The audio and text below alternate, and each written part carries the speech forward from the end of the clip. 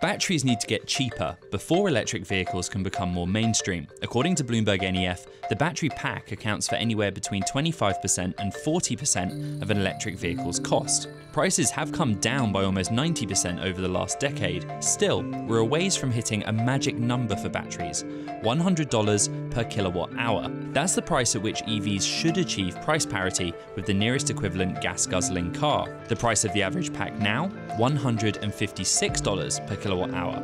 An EV uses rechargeable lithium-ion batteries similar to those that are in your laptop or mobile phone. They're just bigger. The batteries are expensive because of what goes in them, namely a small selection of energy-dense metals. And we're not just talking about lithium, but cobalt, nickel, and manganese too. Those metals can account for around 45% of the cost for the battery cells, produced by the likes of Panasonic, LG Chem, and China's CATL. The cells are installed in modules throughout the battery pack to safely and efficiently manage the discharge of electricity.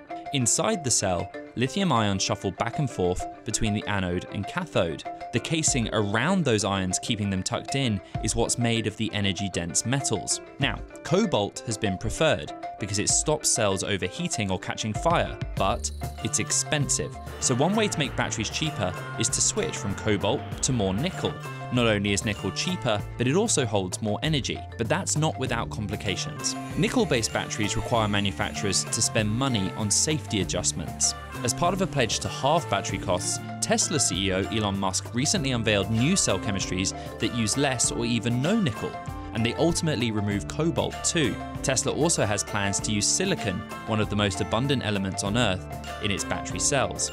There are also concerns around nickel being in short supply. Contracts for the metal rose almost 30% between January and October. Fortunately, those higher prices could spur investment to find new sources of supply. So how long do we have to wait before battery costs come down to a level where EVs will have price parity with combustion engine cars? BloombergNEF forecasts that we're only a few years away. It says that battery pack prices will fall below that magic $100 per kilowatt hour number by 2024. Analysts are expecting newer designs and better manufacturing practices too.